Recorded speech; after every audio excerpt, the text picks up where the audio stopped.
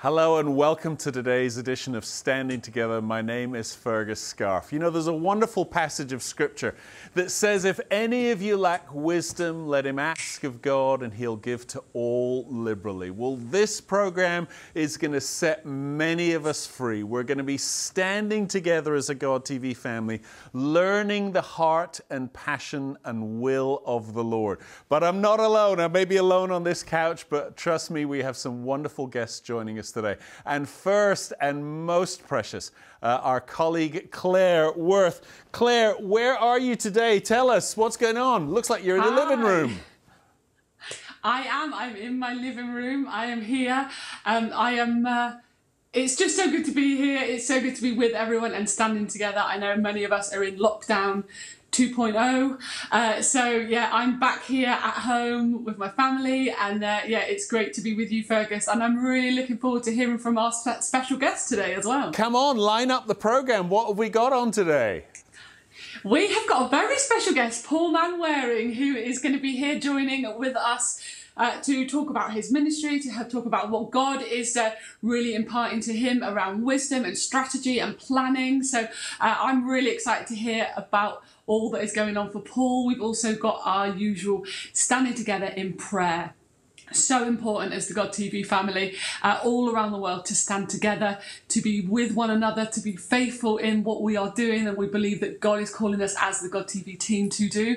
So yeah, we're going to have a really special time of prayer and ministry as well. So I'm really excited, Fergus. I hope you are. Oh, absolutely. If you have not already done so, please go to our website, hope.god.tv, and upload that prayer request. Not only will Paul be praying, myself will be praying, Claire will be praying, but our teams around the world will be praying for you. Again, if you go to hope.god.tv, not only can you upload your prayer request, but you can upload your testimony. We overcome by the blood of the Lamb and the word of our testimony. We love not our lives unto the death. And thirdly, not just your prayer request, not just your testimony, you can also become a member of our Intercessors Army. So Claire, come on, kick the program off. Where do we go first? We are going to talk about one of the pillars of God TV. I know many of you will know that God TV are kind of central pillars that we base our ministry on. It's also revival, and we are going to see a really short little clip about revival, the importance of revival in our lives, in the lives of others, our communities, our families. So stay tuned, watch this, and we'll be right back with you. At God TV, we call people around the world to repentance, celebrating the Holy Spirit by showcasing the presence and power of God. God is looking for a people who will open up their mouth and give him room to move. We are passionate about revival. Father, stir an evangelistic anointing like we have never seen. Our aim is to use media in all forms to broadcast the Father's heart to every nation, reaching the lost and equipping believers for the harvest. Something supernatural is about to happen in your life. Lord, we thank you that you're raising up a new generation of Holy Spirit-filled evangelists that come with signs and wonders and miracles that see the gospel breaking through. I'm going to take action in Jesus' name, and Jesus is going to do the work. Throughout our history, God TV has broadcast moves of God from around the world, giving you a front row seat of where God is moving in power. Our heart is to see a revived and empowered church bursting at the seams with the power and glory of God to transform communities, cities, and nations. There is still power in the name of Jesus. I want you to leave here with an altar where face to face you meet with Almighty God all the days of your life. The presence of God is coming. This is the moment. Support revival by supporting God TV.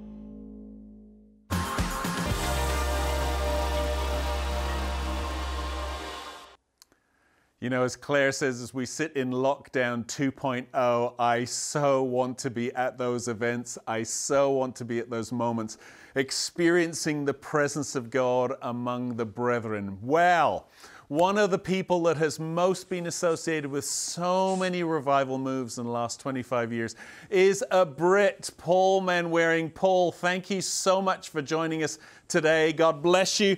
Welcome to the program. Now, I've got a sort of a tease for you both. You are, Paul and Claire, the most strategic people I know. Paul, how did you get to become strategic and a holy roller at the same time? Oh, that's going to be a tricky one to answer quickly, but let me give you this. 1991, I was headhunted to go and work in Feltham Young Offender Institution that was in trouble. And I was introduced to strategic planning as a result of questions in Parliament. And that took me on a journey in my prison career. And then I found myself in America in 2001 and was able to apply what I'd learned using kingdom principles, and now to teach church leaders, kingdom leaders, anybody who wants to bring change to the world, the principles of strategic planning. But in between those 2 points, there's a whole lot went on. You know, Claire, when I think you and I have been friends for 4 or 5 years now, and you and I have often had the discussion that we don't think enough in our decision making. We don't even value decision making because we sort of value that great sort of moment of the Rhema word and all the rest of it. As you hear Paul, and by the way, I've forgotten that both of you'd work for central government. As you hear Paul, Claire, what's the encouragement that comes to mind? I think really just knowing that, I mean, for me, I think not only is strategy a human gifting, but it's also a supernatural gifting. And I think we can all experience some of that. I mean, you know, Paul was talking before about, in a Passion Translation, talking about that God is also a strategist. And, you know, I really truly believe that, you know, there's so much in Scripture that talks about, you know, that God is the same yesterday, today and forever. There is no shadow of turning. You know, he doesn't do one thing and then change his mind. And he's always got a plan, and he's always got a purpose, and he's always working and moving, and you know, and he's not random in that. There is plan, there is strategy, and for us as believers, it's almost balancing that supernatural discernment, understanding and strategy with our human nature and with our own human gifting, and allowing God to flow through that in us wherever we might be in the world. Paul, as I look at Claire, she's in her house, and right behind her, she's got plans twice written right behind her head. Paul, we want to give you time. We honor you, sir. You gave your life to the Lord and became a genuine son in the faith, but really the fullness of your calling is to be a father in the faith. We want to give you some time right now. So many of our viewers, so many of us as believers are struggling in this season. We don't know up from down. It is a terrible storm. Sir, please speak into our lives. Take the camera, take the time, and speak to the God TV family around the world. Well, thank you very much indeed for the way in which you honor me. You actually got me thinking when we started talking about 25 years, and you know, that takes us to 1995, if my maths is okay. And that, I believe, was the year of the Father's Day outpouring at Pensecola. And it's just an extraordinary 25-year journey that both Sue and I have been on. I would find myself visiting Pensacola in 97, find myself in Argentina in 1997, and in 2001 find myself in Bethel, Reading, and become a part of the senior leadership team. And then brings me all the way back to Europe via a series of extraordinary moments and events. So this 25 years matters to me. It means so much to me, and God TV obviously has led us through so much of that. But to speak into this moment, how do you speak into this moment? I want to start with one specific piece of encouragement, and strangely, it has the word plan in it, which I hadn't planned that. You know, let me just quickly go back to this planning strategy conversation just for a minute. Let me just put dot a couple of I's and cross a couple of T's. I hear people say, I don't plan, I'm led by the Spirit. That is not a good idea. that in fact it doesn't make any sense. The Holy Spirit is the great architect. So if you're led by the Spirit, you're going to be the greatest planner the world has ever seen. So let's just put that one in on the page. Let's also say that our God, especially right now, we've got a global problem. Let's make sure that we're aware of this. Our God has global strategies. He talks global. For God so loved the world that he sent his son, that whoever believed in him should not perish but have eternal life. That was a world strategy. What about this? The Psalm 67 says that the whole earth may know his ways. Habakkuk 2:14, that the whole earth will be filled with the knowledge of the glory of God. And we're about to celebrate Christmas, and I'll guarantee every one of us will hear this phrase, peace on the earth. Our God is a global strategist, and it's important that we realize that in a pandemic. He's not intimidated by something that affects the whole world, because his plans are for the whole world. But here's how I am viewing this moment. I want you to get this into the inside of you, because the news, the media, all of that is coming at us with messages of fear, etc., etc.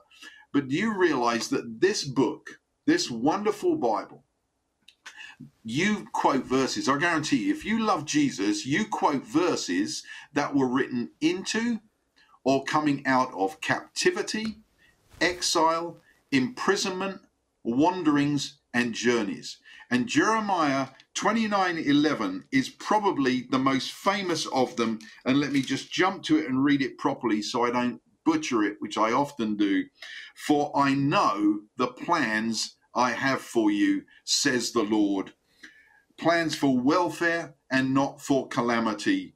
Plans to give you a future and a hope. That was not written in a college dormitory. That was not written in a news studio. That was written by Jeremiah, a letter to the people of Israel who were in captivity. That was the message. And so here's what I believe. I believe that we have been invited into an epic season on the earth, a season that marks us and marks this earth, and God will use it for good. One of my core values is he doesn't send bad stuff, but when he touches it, he makes it beautiful. He didn't send this, he didn't cause this, but he is touching it, and he will make it beautiful and purposeful in your life. And so that's where I begin with this. This is our privileged moment, and I do believe that he is marking us. And the other place I would go, and I don't know whether you want to jump in or ask questions, or whether you want me to rant for a little bit. I'll rant for a little bit longer, and then you can ask some questions. July the 29th last year, I was in a conference, and God said to me, read Zechariah, and I'll give you the keys to a generation. And I got a little bit nervous with that, but I began to read it. And about September last year, I began to preach out of it. Now, here's one thing. I couldn't help myself. Whenever I stood up to preach out of Zechariah chapter 4, I had a song in my head. Don't worry, I'm not going to sing it. But I used to go to Andre Crouch concerts in the Hammersmith Odeon with my wife, and sometimes with some of my colleagues out of nursing colleagues. We'd go to Andre Crouch concerts and we'd sing a song. That's the song that's in my head. It's been in my head all along. Jesus is the answer for the world today. Above him, there's no other. Jesus is the way. And I had that song in my head, and then I start to talk out of Zechariah. And there's so much in there, but let me give you a couple of headlines. Zechariah 4 verse 1 says this: Then the angel returned to me and aroused me as a man awakened from sleep. I believe the invitation is an awakening, but it's an awakening that has two specific parts. It is an awakening to the fragile nature of humanity without God, and it is an awakening to the one whose name is Jesus, who is referenced in Zechariah chapter 3 as the branch. So the branch is coming.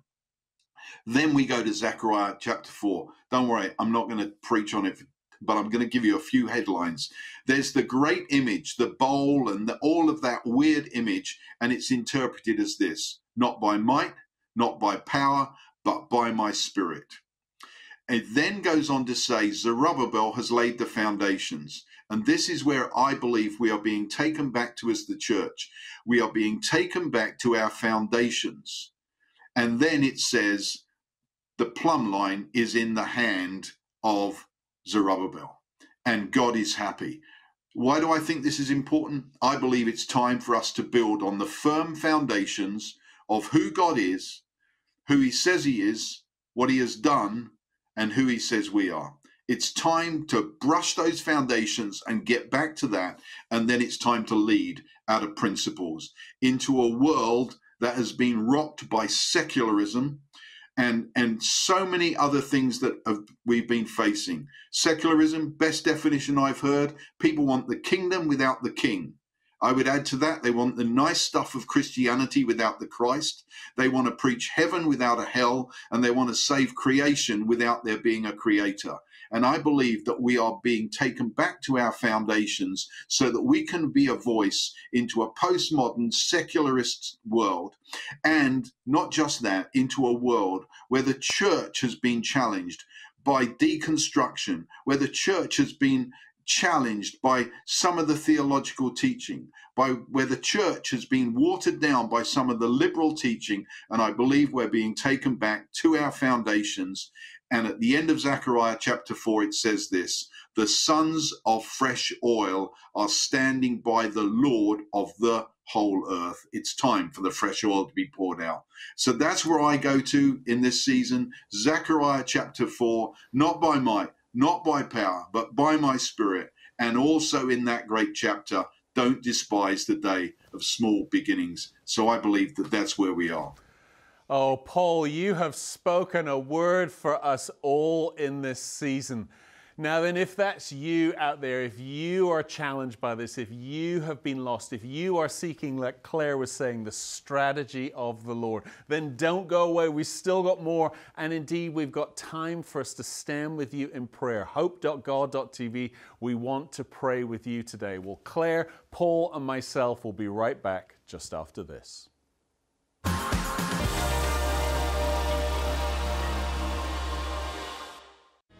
Happy birthday to God TV. I am so thankful for your ministry and the courage and the pioneering that you've done to be able to get the gospel on the airwaves all over the world. We're celebrating with you, trusting God for another 25 years, and that many thousands would come to know Christ through the ministry of God TV. Get faith-focused content for every part of your life, with hundreds of videos, articles, and more.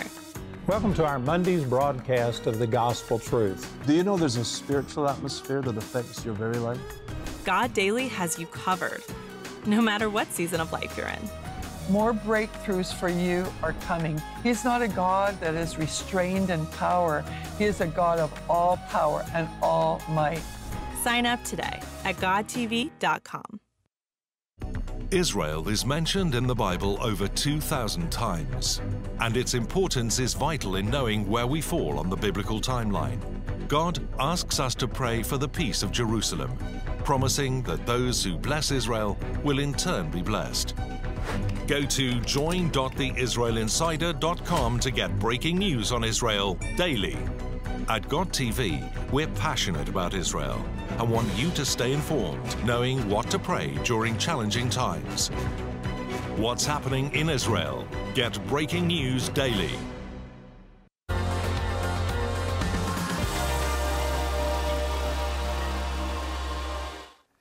I'm so excited to be a part of this broadcast and to be with two of my absolutely favorite friends. Claire, it's not often that one of our guest speakers quotes your back wall. When you hear what Paul is sharing, what's the takeaway? What's the wisdom strategy that our viewers need to take from what Paul's saying today? There's so much. But for one thing, I would say in terms of what Paul was saying, I think asking Holy Spirit really to impart that kind of wisdom and understanding, not only to be more strategic, to think more, plan more, but also just asking God. I think Paul was right. You know, there's so many people that say, "Oh, I'm spirit-led. I'm not a planner. I'm not a strategist." But actually, you know, he's right. There is that marrying up between the Holy Spirit leading you, and allowing you and enabling you to understand what God is calling you into and how to go about that and how to plan that. And if you open yourself to the Holy Spirit and just say, you know, come Holy Spirit, just show me what you want me to do, plan my way. And if we are diligent and we are steadfast in that, you know, God will show us. He will direct us because he is faithful. Absolutely. Just what it says right behind me. He knows the plans that he has for us. So, you know, sometimes, and even when we feel like we're in the wilderness and, you know, where do we go from here and what does this mean for us? I think it's just coming back to the word, isn't it? And believing in faith and saying, right, God, I know you have a plan that is good for me and I am open. Holy Spirit, come and show me what it is that you want me to do. And he will. Claire, I'll be honest with you, Paul, as we come to the end of this broadcast and we just got to get you back for more and more, I am actually trying not to bawl my eyes out just by hearing the grace that's coming out of your life. We want in a very few minutes to be praying for our viewers. Would you give us one more nugget before I interrupt you and get you to pray for our guys? You know, one of my taglines, I think it is on my life actually, is he wastes nothing and he gets you ready. Now that for me is a paraphrase of Romans 8:28. But I want you today, everybody watching, I want you to believe that for you. He wastes nothing, he gets you ready. It's easy to look at the greats. We've seen them on the screen, the Claudio Friedsens, the Reinhard Bonnke's, all of those people flashing through our screen. It's easy to believe their story. But the real key is, do you believe your story? My last 25 years take me from Deputy Governor of Feltham to being on the senior team at Bethel to standing on platforms with people like Reinhard Bonnke and Jean-Luc Traxel and others. The question is, do you believe your story? And I want you to know this, he wastes nothing. Not one drop of your life's journey will he waste. He will redeem the lows and he will repeat the highs. And he will use every drop of it. How could God take a man who learned strategy in a troubled young offender institution and allow me to teach leaders strategic planning and organizational leadership and change management? He wastes nothing, nothing. Not the great tragedies, not the great lows, not the great mistakes. He will not waste them. He will redeem them and he will use them for his glory. And the biggest key I can give you today is, will you believe your story? Because when you do, it will release authority that you can give away. Oh, Paul, thank you, thank you, thank you.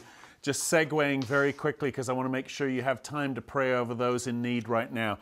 There are several that are praying for healing, cancers and back issues and forgivenesses, those that are needing healing from COVID-19 and protection from COVID-19. There are those who are praying for deliverance from death today. There are those that have had a successful operation and looking for a quick recovery. Those who are looking for God's peace. Those who are looking for God's intervention and restoration. And lastly, those that are facing exams today. Paul, would you pray a blessing? Would you pray answers to prayers that our God TV viewers are facing around the world?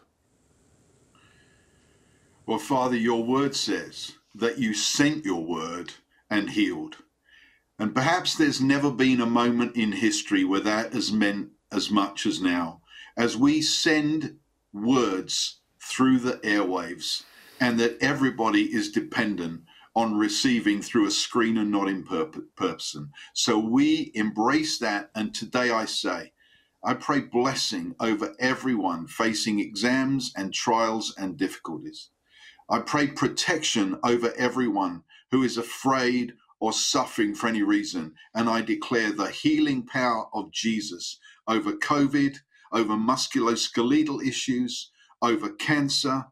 You say, Father, that you sent your word. Would you send your word through my life, through my words, that which I have seen with my eyes, you would do again, that infertility would bow the knee to Jesus today, and that you would do again what Sue and I have seen dozens of times of infertile couples being healed and carrying and conceiving full-term babies. So, Father, would you send that? And I declare greater works because Jesus declared it. I declare glory to glory because the Apostle Paul said it. I declare greater revelation because Isaiah said it. And I declare that there will be no end to the increase of your government or of peace in every life, in Jesus' name. And night terrors stop now. That lady right now that you're experiencing such night terrors that you're afraid to go to bed, they stop today in the name of Jesus. Amen. And if that's you today, and if we as a God TV team can pray for you, then please call the number that you see on the screen. A member of our prayer team, it would be our thrill, our honor to pray for you right now, or go to our hope.god.tv website, hope.god.tv. Upload that prayer request and we will be standing with you. We'll be praying for you to see the deliverance even that Paul has declared over all our lives right now. Paul, we've got just a couple of minutes before we leave. I don't know about you, Claire, but I'm in awe. I'm blessed beyond measure. Sir, how can we connect with your ministry? How can the God TV viewers be taking from the gifting that's on your life? And how can we indeed be praying for you at this time? My website is paulmanwaring.com, and on there I've got programs for individuals, and I've got some team programs for church leadership teams. I teach strategic stuff, and one of the key things I'm teaching at the moment is revival leadership for church leadership teams. I've written a new book's just come out. It's on Amazon. It's on Bethel. Things Fathers Do, which is really encouraging that fathers in the things they do reveal the Father. And those are the key ways. You can follow me on social media, the usual Instagram, Facebook, Twitter. I'm fairly easy to find on there. How to pray? Pray that my life would have an influx and have an influence. And I think it's one of the biggest keys. I personally believe that big people know who they are, know why they're alive, know where they're going. But the fourth is the one. They know the influence that their life will have. And so pray that my life in this moment, specifically for the UK and Europe, that it would have an impact and an influence in these coming days as we come through this crisis. Oh, Paul, thank you so much for joining us. PaulManwaring.com. I know that's where Claire's going to be spending the rest of her day enjoying your website. Claire, thanks so much for joining us today. We love you. Thanks for bringing the verse of the day, Jeremiah 29:11. But to Paul and Claire, God bless you. Thank you. Wow, what a day, what a moment. PaulManwaring.com. I cannot share this testimony on TV, but Paul sat me down about 2 years ago, maybe 3 years ago now, and shared a truth with me that absolutely set me free. But until next time on Standing Together with Claire or myself or Ian or Emma, in fact, the whole God TV team, we just want to say how much we love you, we bless you, we honor you in the name of Jesus. And all that Paul prayed today, we believe will manifest in your life. God bless you and shalom.